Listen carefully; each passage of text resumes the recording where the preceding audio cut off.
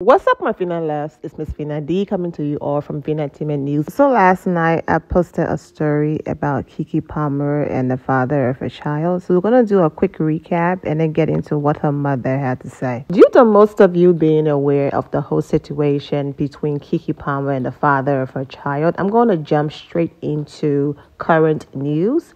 And then at the end, I'm going to include a backstory for those of you who probably have no clue what's been going on and how it got this bad. Page 6 is reporting that Keke Palmer is accusing the father of her child, Darius Jackson, of physical and emotional abuse, and she also filed restraining order against him. Keke filed a temporary restraining order in LA on Thursday in conjunction with requesting sole legal and physical custody of their 8-month-old son. In the court documents, Keke alleged that there have been many instances of physical violence with Jackson that includes destroying personal property, throwing her belongings into the street, throwing her car keys to prevent her from driving away, hitting her, oh my goodness, in front of their son, spewing profanity about her to their son, threatening to kill himself with a gun if she left him, harassment, and other physical and emotional abuse. Oh my goodness, this is so sad.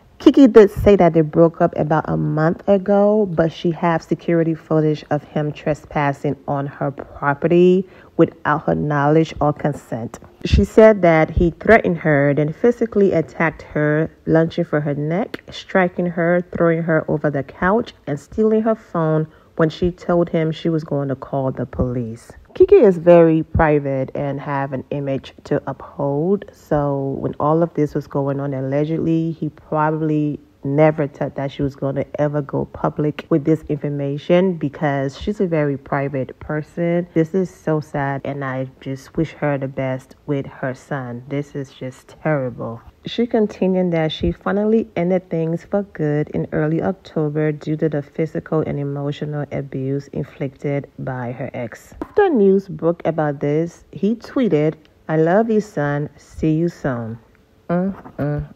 Well, it looks like it won't be soon because Keke was granted the temporary restraining order and also sole custody until further notice. He was also ordered to turn over all weapons in his possession and was ordered to stay 100 yards away from Keke and their 8-month-old son.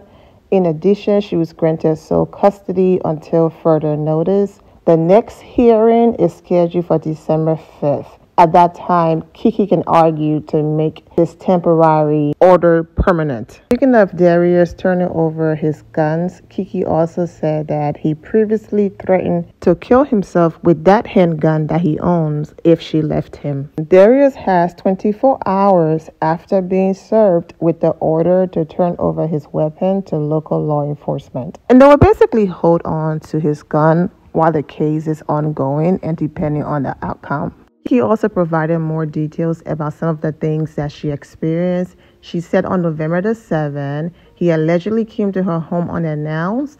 She said that he demanded she allow their son to go to a football game with him, and when she declined, he became infuriated. She said he started yelling, leaning into her, getting into her face. She said at that point he lunged at me, grabbing at my neck and face, knocked me backwards over the couch, stole my phone out of my hands, and then ran out of the house. She said the police were called and arrived before Darius left.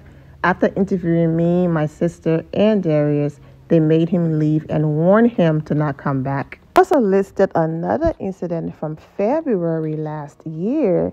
She claimed that he became upset after she showed him a photo of herself in a bikini. In the bedroom, he slammed me on the floor and slapped my head from side to side. The next morning, he was standing at the bottom of the stairs near the front door, screaming at me as I was coming down the stairs. When I was almost at the bottom of the stairs, he grabbed me around the neck, body slammed me back onto the stairs. I'm very concerned for Leo's safety, with Darius given his volatile and jealous nature. Comments he has made which have caused me grave concern, and a lack of restraint Darius has already exhibited regarding his temper in front of our son.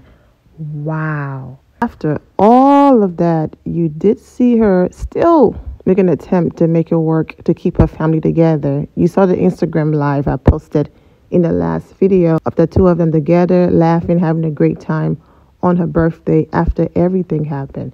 I'm absolutely praying for Keke Palmer. And we will wait to get more information, but I am praying for her strength, because I'm sure he would eventually respond, either defending himself or apologizing, but we shall see. But as more information is released, I will be back with an updated video. Now, Darius' brother is allegedly flipping everything on Keke and saying she's the abuser, and basically insinuating that because she's Keke Palmer, of course everyone is going to run to her defense and believe her and all of that. And that's the reason why I said I would just, report the story as more information comes out. But I'm going to go ahead and read what he tweeted and deleted, and then we're going to go ahead and end it. His brother tweeted, "The most disgusting, vile, abusive, manipulative person I have ever encountered in my entire life. Abuses almost everyone y'all will see. Just send positive energy to the babies. Any child in the middle of something like this does not deserve it at all." Wow, so sad. Can't say that word. The reason why people are saying he's not talking about his brother and defending Keke, he's talking about Keke, is because when he tweeted, "I will see." For everyone involved, a child is involved as well. And like I said, as more information is released, I will be back with more updates. More information were released, but I can't post them on the screen. They are triggering. There are still images from the videos that Keke submitted, and you can see her falling down. You can see his hands allegedly around her neck. I mean, it's pretty bad. So I'm sure some of you can research and see it out there, but I will not be putting it in the video. I'm praying for Keke.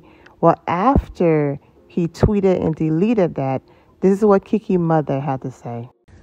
"Look, I've never done anything like this. I've been in this business for 22 years. I've seen a lot of stuff, but I can't help myself. For Sharonis Jackson to post on his Twitter, the ridiculous stuff that he's posted when he knew his brother was abusive. I went to Sharonis over a year ago and told him that his brother was abusive to my daughter. And he said, well, I used to be like that too." What?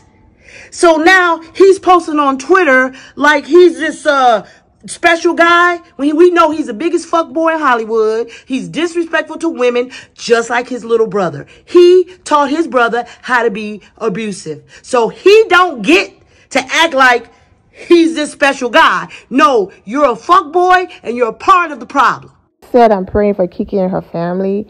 That's including her mother, because there's nothing worse than being a mother knowing that your child is being abused, allegedly, and you are doing everything in your power to get them away. But they are also an adult, and they're choosing to stay and work it out because now they have a child and they're thinking about their family. I'm just glad that through it all, Keke was able to finally get out of that situation, that relationship. The father of Keke's child brother, so Darius' brother, did respond to what Keke's mother had to say. So let's get into that. Quote me, "I never once said that to Sharon.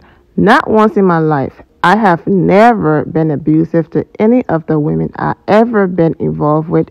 I'm not going to keep on with this circus, but Sharon, the word is about to hear your voice very soon, and the threats you made to my family.